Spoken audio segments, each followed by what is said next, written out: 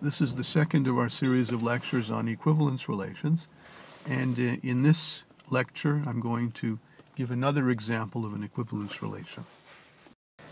This is quite an important example, but it looks a little bit different from the previous ones because the underlying set A, on which the relation is based, is itself a Cartesian product, and we haven't seen any examples like that up to this point. So here's the relation. The underlying, we're going to call the relation T. The underlying set is n cross n. And we're going to say that element xy of n cross n is T related to element zw, provided x plus w equals z plus y. So it's x plus w equals z plus y.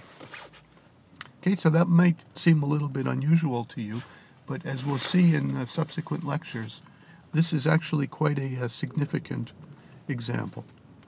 So I want you to prove that T is an equivalence relation, but just as an added little twist, I don't want you to use the operation of subtraction at all. After all, this is a relation on n cross n where subtraction is not a terribly natural operation.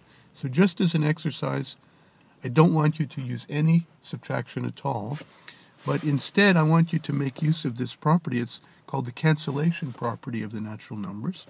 For any three natural numbers a, b, and c, if a plus c is equal to b plus c, then a is equal to b. Okay, so we're going to use that as a sort of an axiom, as a tool for us to prove that the T that we've given here is an equivalence relation. So what is it you have to do to prove it? You have to prove that T is reflexive, symmetric, and transitive. So why don't you put your video on pause and see if you can prove that it is reflexive.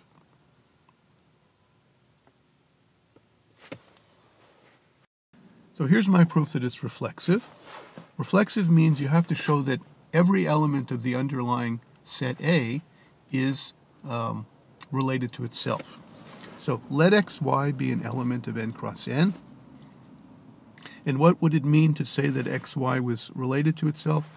X plus y would have to equal x plus y. And that's pretty obvious. So since x plus y equals x plus y, it follows that xy is T related to itself, and therefore T is reflexive. Okay, the next step is to prove that T is symmetric. Put your video on pause and see if you can write a proof that T is symmetric.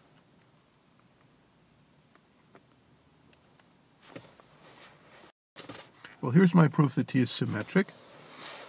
I begin by giving myself two elements of the underlying set A, and I assume that the first one is related to the second one, and I have to deduce as a consequence that the second one is related to the first one. So I say, let xy and zw be elements of my underlying set A. Suppose that the first one is T related to the second one. What does that mean? It means x plus w equals z plus y. Now I have to deduce that zw is T related to xy, which would mean that z plus y is x plus w. Well, how can we deduce that from this? Well, in fact, that's the same thing as writing this, because I just simply write it in the opposite order. And therefore, we can say that zw is T related to xy, and therefore T is symmetric. Well, the last step is to prove that T is transitive. So here I'm reminding you of the basic information. This is the underlying set.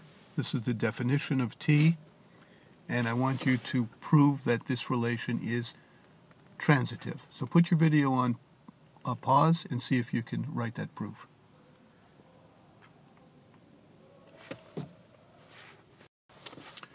So this is a little bit more involved. Here's my proof that T is transitive. So I begin by giving myself three elements of the underlying set, and I suppose that the first one is T related to the second, and the second is T related to the third, and I have to deduce from this that that the first one is t related to the third one. So let's first write down what is the meaning of these two statements. This means x plus w is z plus y, that's what I wrote here, and z plus v is u plus w, that's what I wrote here. We must deduce this, x, the first one is t related to the third one. In other words, we have to deduce x plus v equals u plus y. And I want you to do that without using any subtraction. So let's add together this equation and this equation. Those are the two equations that we have assumed to be true.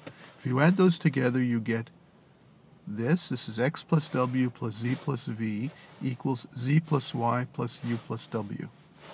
Now if you regroup the terms, I'm going to group this x with this v and the w with the z on the left side.